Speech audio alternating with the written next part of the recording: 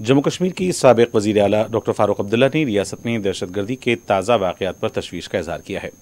Media से बात करते हुए डॉक्टर फारूक अब्दुल्ला ने कहा कि पड़ोसियों के साथ हमारे अभी भी मसाइल पाए जाते हैं और उन कार्रवाई के जरिए इन मसाइल को हल नहीं किया जा सकता। कोई भी हुकूमत आए, सरहद पार दरअंदाजी का सिलसिला जारी रहेगा। हमें इस सूरत हाल से बाहर निकलने की ज़रूरत है, जबकि अमरनाथ यात्रा भी होने वाली है। इस मसले पर गौर करना चाहिए।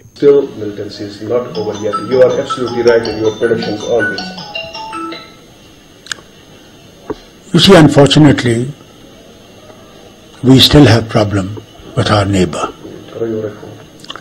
And the problem with neighbor will not be solved by military action.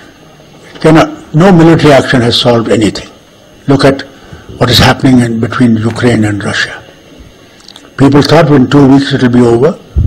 It's the second year now that that war continues and destruction continues. And look at the Gaza situation. These things don't solve the problems.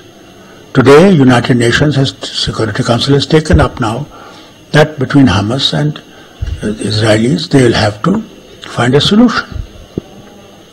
And this is the way we find that in India also.